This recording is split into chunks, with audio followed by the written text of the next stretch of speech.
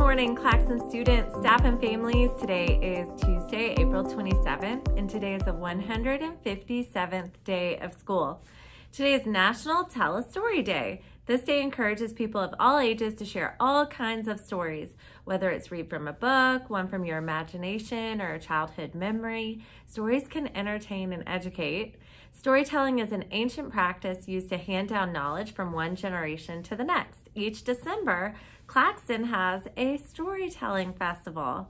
We are excited to begin having that again next school year when things are hopefully back to normal. And you know whose stories I love to listen to? Mr. Godleski. He's got the best stories.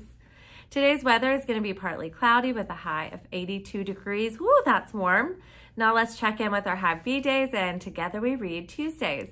Hi people of the world, back with another YouTube video. I'm Karen, and today we have a very special guest. I have many questions. Why am I even here? What am I doing here? Well, if you really want to know, I'm shouting out a birthday to a very special person. Happy birthday, Miss Deal! On this very special day, April 27th. Whatever, I guess so. Happy birthday, Miss Deal. Yes, happy birthday. I'm Karen, and you know everything about me. I'm just very beautiful, very famous, everything about me. Okay, now you're just taking over my YouTube channel. Go and get me a Big Mac before I start throwing things. You know what, at this point I have nothing better to do with my time. Here's your Big Mac. Oh, well, goodness, thank you. Happy birthday, Miss Deal. I hope you have a very beautiful day. Happy birthday.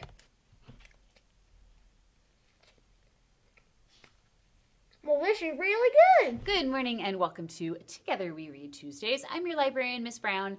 You have heard by now of a project that our amazing and beautiful Miss Conti conceptualized, kind of came up with, that we've been bringing to our Claxton third graders for a few years now with like the entire third grade team and the specialist team as well. So in this project, third grade students research important figures in Asheville's history. And they see which figures have been commemorated, celebrated, remembered with street names or monuments or even town names and things, and who is not. And they start asking questions and thinking really critically about why this is. This year with virtual learning, it was hard to dig into this project like we normally do. In the past, we take our students on field trips with hood huggers and all sorts of things.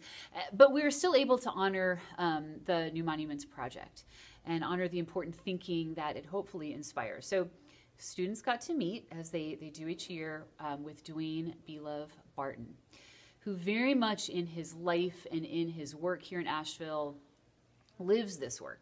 So he's an activist and an artist, and he does really good things for our community. Like, if you haven't been to the Peace Gardens yet in West Asheville or been on a Hood Huggers tour, I encourage you to do so.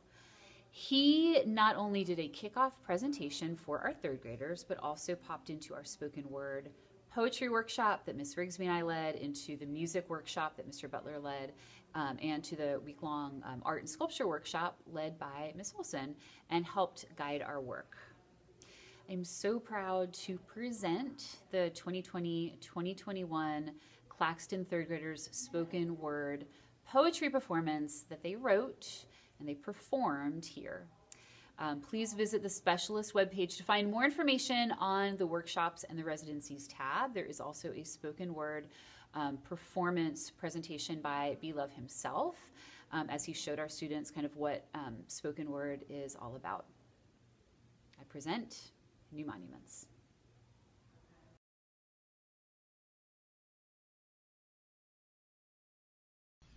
School names, run names, train, city names, train track, street name, monuments.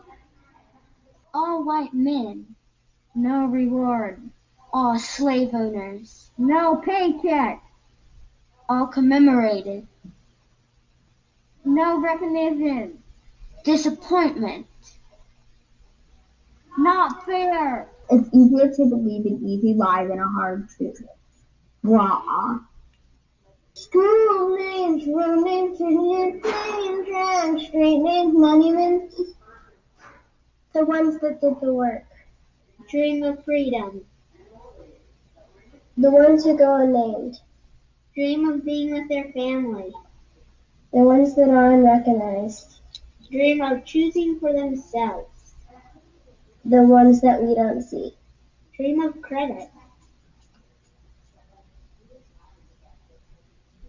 It's easier to believe an easy lie than a hard truth. Rawr. School names, road names, city names, train tracks, street names, monuments. Let's give these people what they deserve. Let's be inspired. Let's make it right. Lucy S. Herring, hardworking, smart, taught, influence, read, Hill Street, Stevens Lee, Livingston College, YMI, wrote, tuned, supervised, kind, loving, Lucy S. Herring. Tempe Avery. Skill. Nurse in midwife and delivered many babies. Courageous, strong, important. Enslaved for 34 years. Strength got her through. Helpful, thoughtful, loving. Saved the Woodford family from Indian troops. Stumptown. Connected with people, thriving black community. Her house was torn down and Monster was built. School names, road names, city names, train tracks, street names, monuments. It's easier to believe an easy lie than a hard truth. We believe the hard truth. We dream and ask for where we help all people.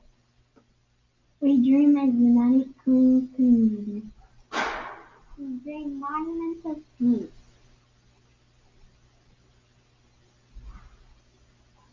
We dream a world with no racism. We dream also where we treat others equal.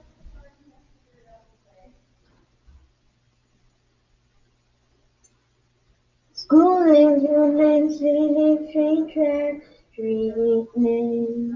No monuments.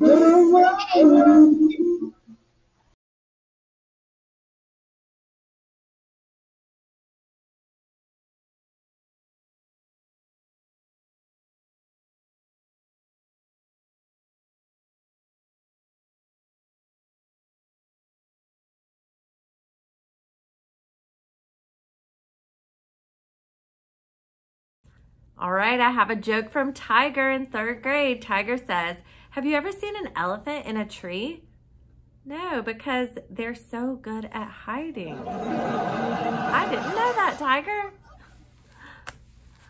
We have some golden tickets today. Miss Paxton has one for Maya F. for always being ready to read, remembering the stories we've read, and having deep wonderings about our new books. Way to go, Maya. Adelaide says we have golden tickets for Miss Huntsinger. She does a great job cleaning our school. Ah, that's an awesome golden ticket, Adelaide. Miss Lauder has one for Adam H. for asking another classmate to join them in a game. Way to be kind and inclusive. Miss Paxton has one for Oliver M. in 1st grade for making sure someone else won in our Mother May I syllable game. What a thoughtful, generous friend. Miss Paxton has one for Chance H. for meeting his reading goal. Way to go, Chance. I am so proud of your positive persistence. So how have you been sharpening your saw lately?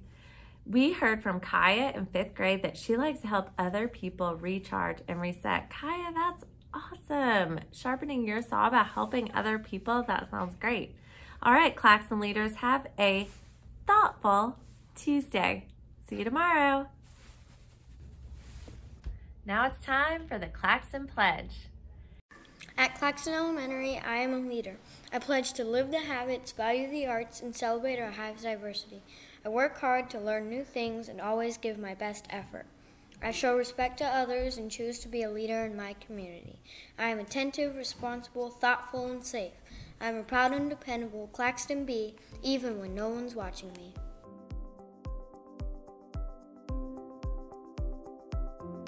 Remember, you and your family can send in jokes and golden tickets and shout outs to our email account, and we'll include them in the announcements as soon as we can.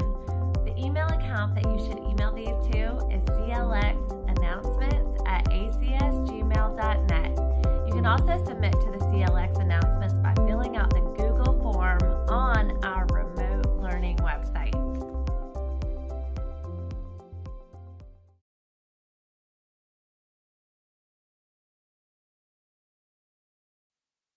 One time on the playground at recess, when I was a kindergarten teacher assistant, a little boy named Ethan ran up to me, and he had an earthworm in his hand. And the little earthworm was wiggling there in his hand, and he ran up and he was so excited, and he was like, Mr. Godlewski, look what I got, look what. And I looked down, and the little earthworm was laying in his hand, and just to be silly, I said, what are you going to name him? And he acted real, he was like, and then he says, Fluffy. All right.